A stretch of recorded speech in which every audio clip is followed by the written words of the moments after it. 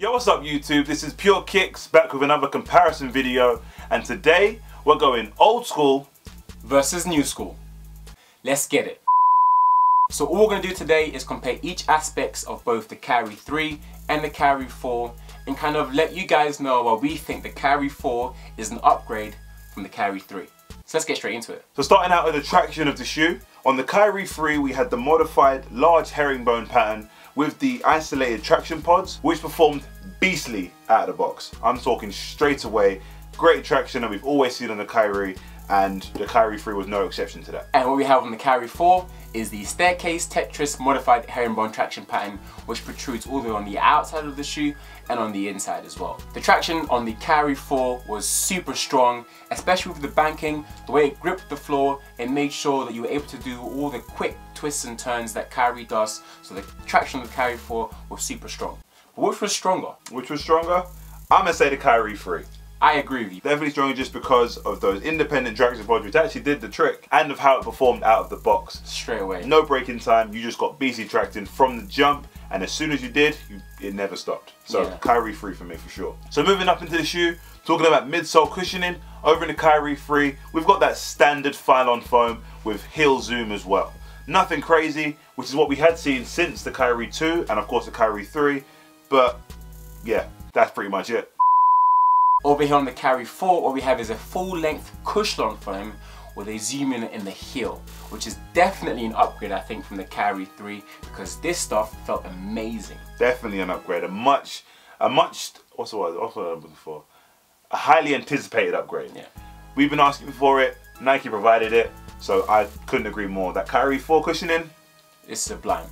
100%. So good. So moving on into the fitting materials of the shoe, in the Kyrie 3, we've just got that synthetic mesh with overlays pretty much dotted around the shoe to increase durability. And over here on the Kyrie 4, what we have is a synthetic suede around the ankle containment area, and then this engineered mesh backed up with nylon around the forefoot section, and then some more synthetic suede around the toe area here as well. This is a huge upgrade in the Kyrie line, because this is the first time that I have put on a pair of Kyries out the box to me. Out the box. And they felt comfortable.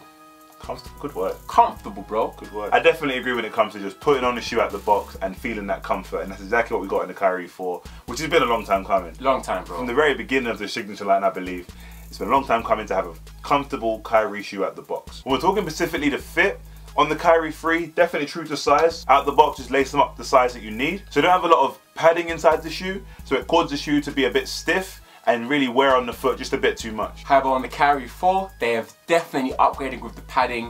It actually feels quite plush on the inside, which is fantastic. I love the way this feels. So yes, well done Nike. The plushness with the padding is definite improvement. So moving on into the support of the shoes, in the Kyrie 3, we're seeing that 4-foot fly wire. We're seeing that overlay in the ankle containment and the internal heel counter to help with heel slippage. It's funny you say that actually, because over here we also have the fly wire over the forefoot of the shoe, the TPU heel counter, the synthetic materials that lock your foot down in the ankle containment. So the support system is exactly the same in both shoes, but something's telling me, something saying flow, the Kyrie 4 support is just better.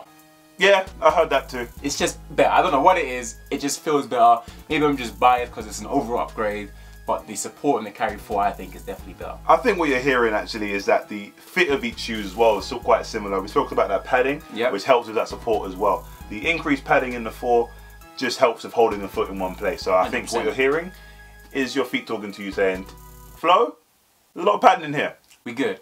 We good. So last, not least, but maybe one of the most important ones, the aesthetics of each shoe.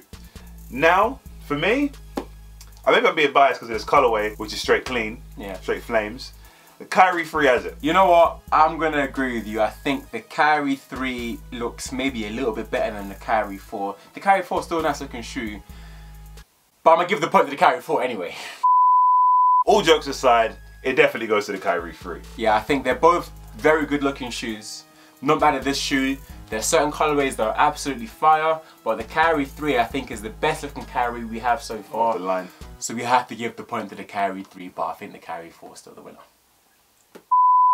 So overall, we have a winner. It's 3-2 to the Kyrie 4. Timmy and I both agree that the Kyrie 4 is a definite improvement on the Kyrie 3 all the things the Kyrie 3 was lacking. And not to say the Kyrie 3 is a bad shoe. The Kyrie 3 is a very, very good shoe. Very good shoe. But all the things that us as perfectionists were wanting from the Kyrie shoe, which was improved cushion and materials, the Kyrie 4 gave to us. So alright guys, if you enjoyed this video, don't forget to hit that thumbs up button. And of course, comment down below which shoe you think comes out on top. If you had a chance to play in both, which of the Kyrie 3 or 4 is your favourite? And if you agree that the Kyrie 4 is the upgrade we've been waiting for. And as always, don't forget to follow us on Instagram and Twitter.